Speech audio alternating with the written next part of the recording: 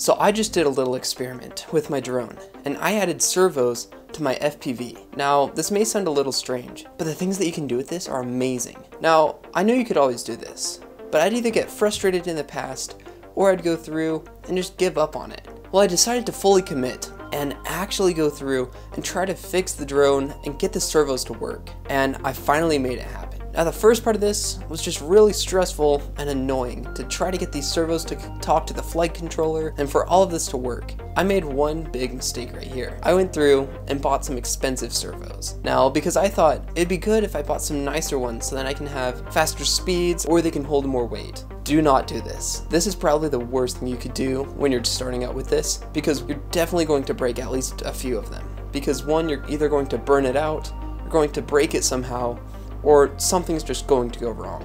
So of course, all of those happened to me, and I learned the hard way. But once I finally got it to work, it's really cool what you can do with these servos. Like, for example, you can go through and use it for like a dropping mechanism on your drone, or you can really do almost anything you can think of. Now, if you really want to get fancy with it, you can go through and get like a Raspberry Pi or Arduino and add it to your drone, and then it can be fully autonomous if you want. But currently, I just have it hooked up to a switch, and I can control it when I want. Now, I'm not saying that you should do this or you shouldn't.